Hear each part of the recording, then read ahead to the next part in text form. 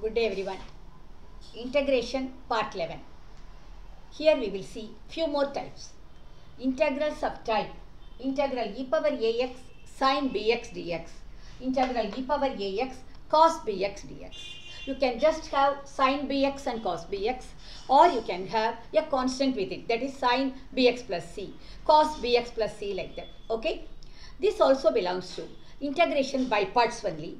In that model 3 you remember that you used integration by parts 2 times. This will also be like that, but let us see what difference here in this type of sum. Okay. So let us see one example sum. I is equal to integral e power 2x cos 3x plus 4 dx. This is a product of two different functions, exponential function and trigonometric function. T comes before e using Euler rule. Now your u function will be cos of 3x plus 4 and dv will be e power 2x dx. As usual, differentiate the u function and integrate the dv function. So you will get du is equal to minus 3 sin 3x plus 4 dx. Okay. Then if you integrate here, you will get v is equal to e power 2x by 2. Now write the formula for integration by parts.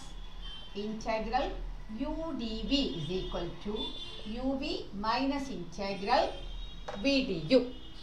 The left hand side will always be I. So write here I, that is equal to uv, that is e power 2x by 2 into cos 3x plus 4, okay, minus integral v, that is e power 2x by 2, du will be minus 3 sin 3x plus 4 dx. Now from this integral, let us take minus 3 by 2 outside the integral. So what will we get now?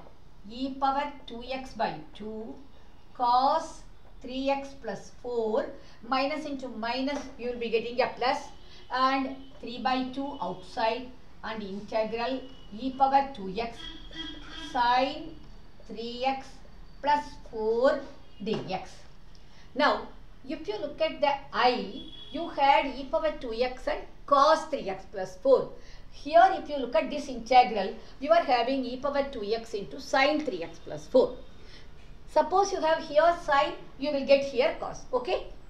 Now let us represent it as I is equal to e power 2x by 2 cos 3x plus 4 plus 3 by 2 I1, that is this integral I am representing as I1. Okay. I will call this as step 1. Now let us integrate I1, because your I1 is also a product of exponential and trigonometric function. I1 is equal to integral e power 2x sin 3x plus 4 dx. So here also the trigonometric function is your u function, and that e power 2x dx will be the dv. So let me write u is equal to, now it is sin 3x plus 4 and the dv will be e power 2x dx. Okay. So now let us differentiate. Du will be 3 cos 3x plus 4 dx, and if we integrate, v is equal to e power 2x by 2, right? So now if you use the formula integral u dv is equal to uv minus integral v du. Now the left hand side is your I1, right? So you write I1 is equal to u into v, that is e power 2x by 2 sin 3x plus 4 minus integral v du. v is e power 2x by 2 and du is 3 cos 3x plus 4 dx. Okay. Here we will take this 3 by 2 out. What will we get now? E power 2x by 2 sin 3x plus 4 minus 3 by 2 e power 2x cos 3x plus 4 dx. Okay, don't be afraid whether you have to do once more the integration by parts. Now look at this. You have e power 2x cos 3x plus 4. What is your I? I is e power 2x cos 3x plus 4. So definitely after the second time using by parts, in that VDU you will be getting the I surely. Okay. So now we can write I1 is equal to e power 2x by 2 sin 3x plus 4 minus 3 by 2 I. You mark it as 2, right? Now let us substitute this 2 in that one. That is, in the place of I1 we will be substituting it. So what will we get now? I will be equal to, I am having first e power 2x by 2 cos 3x plus 4, then plus 3 by 2 I1. So I will write plus 3 by 2. In the place of I1, I will write e power 2x by 2 sin 3x plus 4 minus 3 by 2i. Okay, let us expand the bracket. What do we get now? We will get e power 2x by 2 cos 3x plus 4 plus 3 by 4 e power 2x sin 3x plus 4 minus 9 by 4i. Okay. So you can see here you have an I and here you have an I term, so that we have to take this I term to that side and then we have to properly simplify and give the answer. Okay. Do you follow what we have done so far? So let us continue it. So I is there. Now that 9 by 4i minus there, so when it comes to this side that becomes plus. Okay. That is equal to e power 2x by 2 cos 3x plus 4 plus 3 by 4 e power 2x sin 3x plus 4. Okay. Now of course we can add one c at this step, or at the next step I will add. Now here what will happen? Take LCM. You will be getting 13 by 4i. That will be equal to. Here let me take 4 as the LCM and I can take e power 2x by 4 common out. Okay. E power 2x by 4. When I take 4 as the LCM, this will become 2 cos 3x plus 4, right? That will become 3 sin 3x plus 4. Then I will put one c. Now this 4 and this 4 I can cut. So my I will be equal to e power 2x by 13. That 13 I am bringing here. 2 cos 3x plus 4 plus 3 sin 3x plus 4 plus c. Is it clear to you? So we have done 2 times by parts and we got some I. That I we brought back to the LHS and then we are getting the answer. Is it clear to you? If they ask this model in an MCQ, you cannot be doing all these things for that 1 mark, isn't it? So it's better, I will give you 2 formulae. You learn them. So if by chance this particular type of sum comes in MCQ, you use this formula and you can answer. That is, integral e power ax sin bx dx is equal to e power ax by a squared plus b squared, a sin bx minus b cos bx plus c. Okay. Integral a power ax cos bx dx is equal to e power ax by a squared plus b squared into a cos bx plus b sin bx plus c. Actually, there are 2 uses for this formula. One is in MCQ you can use. Another one, supposing this sum comes in a big one as a 5 mark sum. To check your answer, if you know this formula, you can be very sure that you have done it correctly. For example, in the sum we have done, you know that A is 2 and B is 3. it is of this type, e power ax cos bx dx. So see here, e power 2x, okay, that is ax, by a square plus b square, 2 square plus 3 square, so 4 plus 9 is 13. A cos that bx plus c, so 2 cos, plus b sin that bx plus c. If it is bx, bx, if it is bx plus c, bx plus c.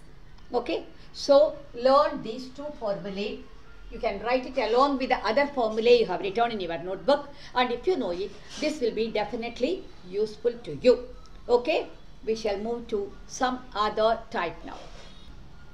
Before going to the next type, let me explain. Integrals of type integral root ax squared plus it can be bx plus c. It can be just x, or let us put some bx, okay, plus bx plus c dx. If any integral is of this type, actually this is deleted as per this year syllabus, right? But there are 3 formulae which are connected with this type. You should definitely know this formula, because this first formula especially you will be using in the next chapter, that is area. This is oft repeated formula, so you should know it anyway. Similarly, in some sums this will be useful. So you better learn these 3 formulae. Even though this type of sum is deleted, the formula is important, so please learn it. Integral root of a squared minus x squared dx. That is, now it is in the numerator. Previously you have learned if it is in the denominator formula. Now x by 2 root of a squared minus x squared plus a squared by 2 sin inverse x by a plus c. Okay. Then integral root a squared plus x squared dx. X by 2 root of a squared plus x squared. See, they are almost the pattern you can notice. Plus a squared by 2 log mod x plus root of a squared plus x squared plus c. The third one, integral root of x squared minus a squared dx is equal to x by 2 root of x squared minus a squared. Everywhere you can see x by 2 and whatever is here will come here. Only here there is a minus sign. Minus a squared by 2. Then the pattern, log mod x plus root of x squared minus a squared plus c. So, whether you have a sum of this type or not, learn these formulae. Write these in the formula notebook and learn these formulae. Definitely it will help you. Okay. How to integrate? Integrals of type dx by a plus b sin squared x, dx by a plus b cos squared x, dx by a sin squared x plus b cos squared x, dx by a sin x plus b cos x the whole square. There are 2 important steps here which you have to follow. First step, divide the numerator and denominator by cos squared x. When you do that, you will be getting a secant squared x in the numerator. Then, if you substitute tan x is equal to t, the numerator part, that is the secant squared x dx will become dt, and in the denominator you may get some tan squared x plus some constant, or some secant squared x plus some constant. If you get secant squared x, you write it as 1 plus tan squared x. Okay. So, tan x is t and this is dt, and after doing that, your integral will be of the form sum dt by a quadratic. So, you have some formula already. Dx by a squared plus x squared, dx by x squared minus a squared, dx by a square minus x squared, etc. It will be any one of that formula, and then you will be able to integrate easily. So, just make a note of these types and these 2 steps. Now, let me do one example sum so that you can try the rest of the sums yourself. Okay. Now, see the sum. I is equal to integral dx by 4 cos squared x plus 9 sin squared x. What is the step 1? Divide the numerator and denominator by cos squared x. So, what will I get now? When I divide, I will be getting here secant squared x dx. Here cos squared x by cos squared x, I will be getting a 4 and 9 tan squared x. Okay, what I have done now? I have divided the numerator and denominator by cos squared x. Okay, so you get it. What is the second step? put tan x is equal to t. So substitute tan x is equal to t. If you differentiate secant squared x dx, that will become dt, right? So now the I will now become, the numerator is dt by 4 plus 9t square. I can write it as dt by, I will write 3t the whole square plus 2 the whole square. You know this is of the format integral dx by x squared plus a square, and you know the formula is 1 by a tan inverse x by a.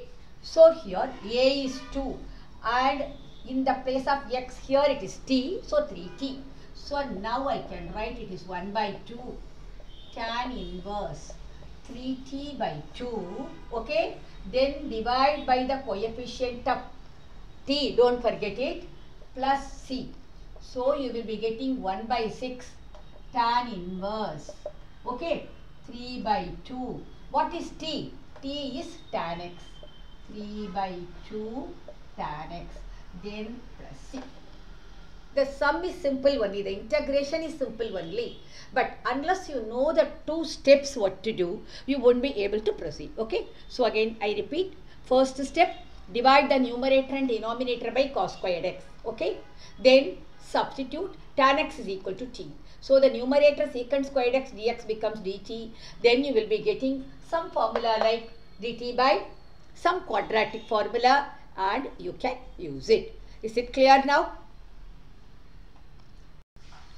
In the next video, I will teach you one more time and 2-3 concepts, and then we will have 1 or 2 special sums that I will do in the next video.